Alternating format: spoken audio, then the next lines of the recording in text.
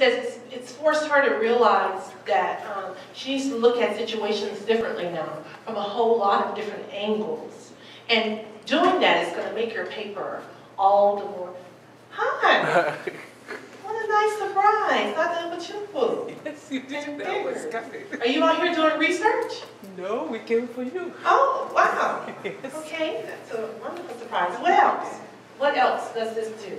I guess for me, it just use the work of others to somewhat substantialize and bolster what your ideas are, so that you can show that, you know, although you're a student and you're not necessarily a scholar yet, you're moving towards that arena. Excellent. Did you all hear what he said?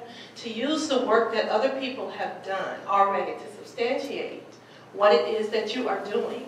And in doing that, it would demonstrate your growth and your development into becoming a good scholar. Excellent. Very, very good. Yes, ma'am. I would say something really positive that your presentation has highlighted that I wish I knew earlier is probably the importance of writing down what you've read.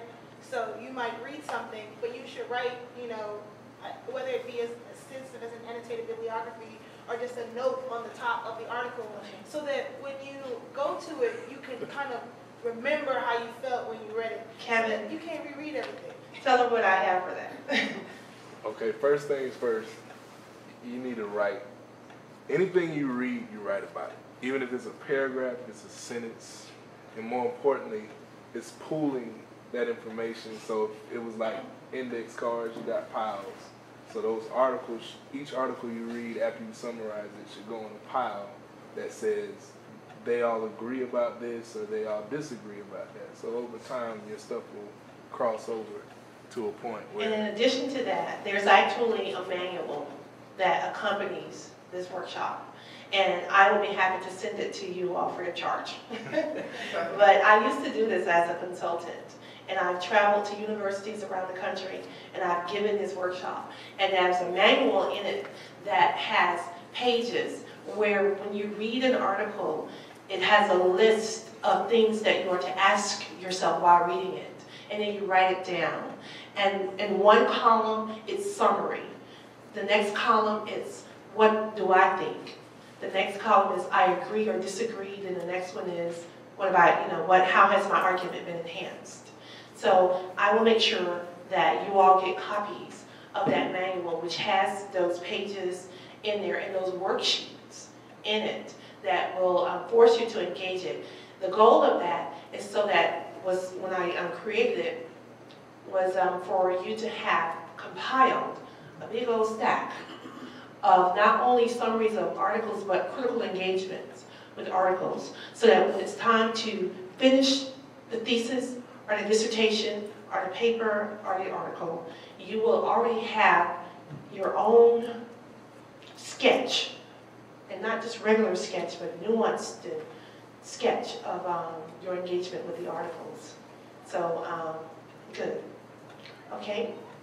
And let me hear from my computer information scientist, since you allowed us to use your research thoughts as one of the examples. How are you going to approach your research differently now with these ideas in mind? Go ahead. You can tell they're working as a group. Right?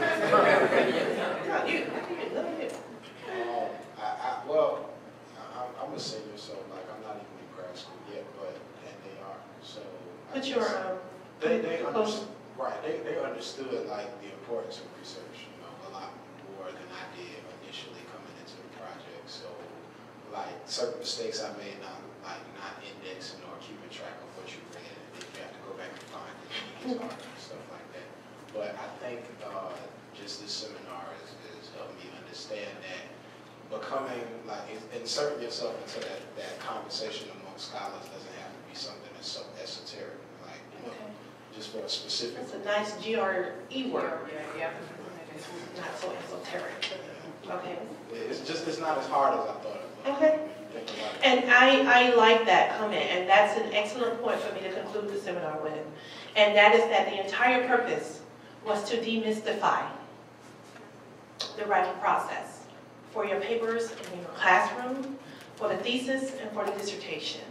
Because oftentimes there are little secrets, right, Dr. Alexander, that you are not told about when you are dealing with professors. Graduate school is about being an individual and conducting research independently of other students and of your professors. And so oftentimes in isolation, you are not told certain things. We presuppose that you know how to engage articles, distinguish your arguments, situate yourself into a dialogue that's already going on. And so oftentimes we as graduate students or students who are expected to do research type papers, we suffer a lot of stress around the writing process because nobody's really telling us what to do. Did you want to add something, sir? I saw your hand. When you're done. No, go ahead. No, well, your question was what have we gained from this? I oftentimes struggle kind of being bashful about appearing pompous or abrasive. This will kind of give me cues as to how to introduce yourself into a forum without being abrasive, being assertive without being abrasive. Excellent.